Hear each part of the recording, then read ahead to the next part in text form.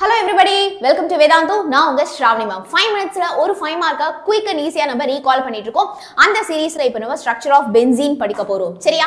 So நம்ம சேனலை கண்டிப்பா subscribe பண்ணிக்கோங்க. அப்பதான் இந்த மாதிரி சீரிஸ் உங்களை வந்து daily ரீச் பண்ணும். And also don't forget to smash the like button before you start the video. சரியா? சோ இப்போ வீடியோக்குள்ள போயிடலாம். பென்சீன் உடைய ஸ்ட்ரக்சர் ஈஸியான 6 பாயிண்ட் தான் கொண்டு வந்திருக்கேன். ஃபர்ஸ்ட் கான்செப்டை புரிஞ்சுப்பீங்க. அப்புறம் புக்ல மார்க் பண்ணிக்கோங்க. அதுக்கு அப்புறமா படிச்சீங்கன்னா ரொம்ப ஈஸியா இருக்கும். சோ இந்த வீடியோவை ஃபர்ஸ்ட் ஒரு வாட்டி ஃபுல்லா பார்த்துட்டு அதுக்கு அப்புறம் நீங்க இரண்டாவது வாட்டி பாருங்களேன். அப்படியே பிரெயின்ல நமக்கு ரெஜிஸ்டர் ஆயிடும். Okay? So first molecular formula. Okay? So இப்போ நம்ம என்ன பண்றோம் அப்படினா பென்சீனை எலிமெண்டல் அனாலிசிஸ் என்னென்ன எலிமெண்ட்ஸ்லாம் இருக்கு அப்படினு பாக்குறோம். அப்புறம் molecular wait determination. Okay? So இது எல்லாமே பாத்தீங்கன்னா நமக்கு எப்படி எக்ஸ்ரே, பிளட் டெஸ்ட்லாம் இருக்கு இல்லையா, அந்த மாதிரி கெமிக்கல் காம்பவுண்ட்ஸ்க்கு நம்ம ஸ்பெக்ட்ரோஸ்கோபி டெக்னிக்ல கொடுத்து நம்ம கண்டுபிடிக்கிறது தான். So elemental analysis, molecular wait டிட்டர்மினேஷன்லாம் பண்ணி பார்க்கறப்போ பென்சீனுடைய மாலிகுலர் ஃபார்முலா C6H6 அப்படின்னு நமக்கு தெரிய வருது. ஓகே? 6 carbon 6 hydrogen. அப்போ இந்த காம்பவுண்ட் எவ்வளவு அன்சாச்சுரேட்டடா இருக்கும். So highly unsaturated, which means single bond கிடையவே கிடையாது. ஓகே? சோ நிறைய டபுள் பாண்டோ ட்ரிபிள் பாண்டோ இருக்கு அப்படின்னு நமக்கு புரிய வருது. ஓகேவா? சோ இப்போ அடுத்து ஏன் பென்சீன் ஒரு ஸ்ட்ரெயிட் செயினா இல்ல, ஏன் இந்த 6 கார்பனும் 1 2 3 4 5 6 இந்த மாதிரி ஸ்ட்ரெயிட் செயினா இல்ல அப்படின்னு நம்ம ஒரு ப்ரூஃப் பார்க்க போறோம். என்னன்னா இப்போ இந்த பென்சீன் இருக்கு இல்லையா, இந்த பென்சீனை ஸ்ட்ரெயிட் செயினா, அதாவது ஆல்கீன் மாதிரியோ இல்ல ஆல்கைன் மாதிரியோ நம்ம கன்ஸ்ட்ரக்ட் பண்ணவே முடியாது.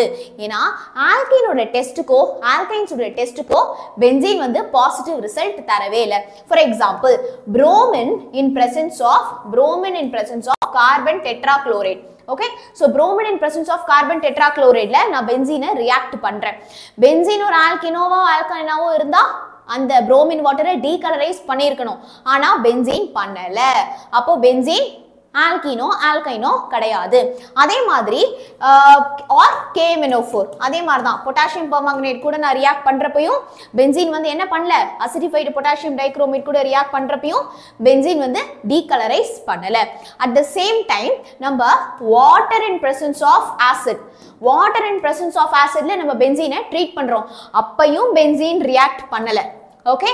சோ இந்த கேசஸ்லாம் பென்சீன் ரியாக்ட் பண்ணாததுனால ஒரு straight chain compound like alkyne double bond மாதிரியோ இல்ல ஆல்கைன் ட்ரிபிள் பாண்ட் மாதிரியோ ஒரு ஸ்ட்ரெயிட் செயின் காம்பவுண்ட் கிடையாது அப்படின்னு சொல்றோம்.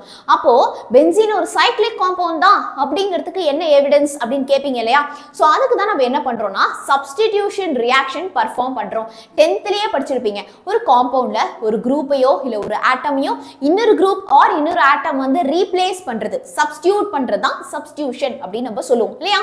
சோ இங்க பென்சீன் பாருங்க, அந்த பென்சீன் ஒன் ஆஃப் த ஹைட்ரஜனை bromine வந்து ரீப்ளேஸ் பண்ணிருக்கு. ஒன் ஆஃப் த ஹைட்ரஜனை bromine ரீப்ளேஸ் பண்ணிருக்கு. சோ தட் நமக்கு என்ன கிடைச்சிருக்கு, C6H5Br இல்லையா. ஏன்னா ஒரு ஹைட்ரஜனை bromine ரீப்ளேஸ் பண்ணிருக்கு. சோ இந்த ரியாக்ஷன் மூலமா நமக்கு என்ன தெரியுது, பென்சீன்ல இருக்கிற எல்லா ஹைட்ரஜனுமே ஐடென்டிக்கல், ஒண்ணுதான், ஒரே மாதிரி தான் எல்லா ஹைட்ரஜனுமே லொகேட் ஆகி இருக்கு. சோ பென்சீன் சைக்ளிக் ஸ்ட்ரக்சரா இருந்தா மட்டும்தான் அந்த எல்லா ஹைட்ரஜனும் ஒன்னா இருக்கும் அப்படின்னு தெரிய வருது. சோ இதோ பாருங்க, அந்த 6 கார்பன் 1 2 3 4 5 6 6 கார்பன் நம்ம எழுதிட்டோமா. அப்ப அந்த 6 கார்பன்லயும் பாத்தீங்கன்னா 6 ஹைட்ரஜன் ஆட்டம்ஸ் இருக்கு. 6 கார்பன்லயும் 6 ஹைட்ரஜன் ஆட்டம் கனெக்ட் ஆகிருக்கு. சோ 6 ஹைட்ரஜன் ஆட்டமும் ஐடென்டிக்கல், சேம் தான் இல்லையா. சோ அதே மாதிரி alternate single and double bond இருக்கும். ஓகே? ஒரு சிங்கிள் பாண்ட்னா ஒரு டபுள் பாண்ட், ஒரு சிங்கிள் பாண்ட் டபுள் பாண்ட். இதுதான் பென்சீனுடைய ஸ்ட்ரக்சர். ஓகேவா? சோ இப்போ அடுத்து யார் வராருன்னா கெக்யூல் வராரு. சோ கெக்யூல் வந்து பென்சீனுக்கு ஒரு ஸ்ட்ரக்சர் இல்லப்பா, பென்சீனுக்கு 2 ஸ்ட்ரக்சர் இருக்கும் அப்படின்னு அவர் வந்து ப்ரெடிக்ட் பண்றாரு. அவர் என்ன பண்றாருன்னா 2 குரூப் எடுத்து சப்ஸ்டிடியூட் பண்ணி பார்க்கறாரு பென்சீன்ல. அதாவது ஆர்த்தோ டை சப்ஸ்டிடியூட் 2 பொசிஷன்ல ஆர்த்தோ பொசிஷன்ல என்ன பண்ணி பார்க்கறாரு, சப்ஸ்டிடியூட் பண்ணி பார்க்கறாரு. அப்படி பார்க்கறப்போ 2 டிஃபரண்ட் காம்பவுண்ட் நமக்கு கிடைக்குது. இதோ பாரு, இதுவும் பக்கத்துல தான் சப்ஸ்டிடியூட் ஆயிருக்கு, இதுலயும் பக்கத்துல தான் சப்ஸ்டிடியூட் ஆயிருக்கு. ஆனா இந்த காம்பவுண்ட்ல அந்த 2 சப்ஸ்டிடியூன்ட்க்கு நடுவுல டபுள் பாண்ட் இருக்கு. ஆனா இந்த காம்பவுண்ட்ல 2 சப்ஸ்டிடியூஷனுக்கு நடுவுல டபுள் பாண்ட் இல்ல, சிங்கிள் பாண்ட் தான் இருக்கு.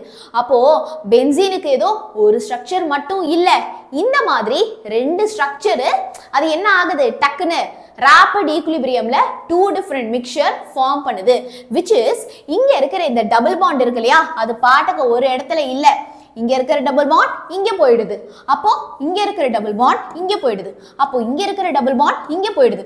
அதனால தான் நமக்கு இந்த ஸ்ட்ரக்சர் கிடைக்குது. இப்போ இந்த ஸ்ட்ரக்சர்ல திருப்பி இந்த மாதிரி மூவ் ஆயிட்டே இருக்கும்.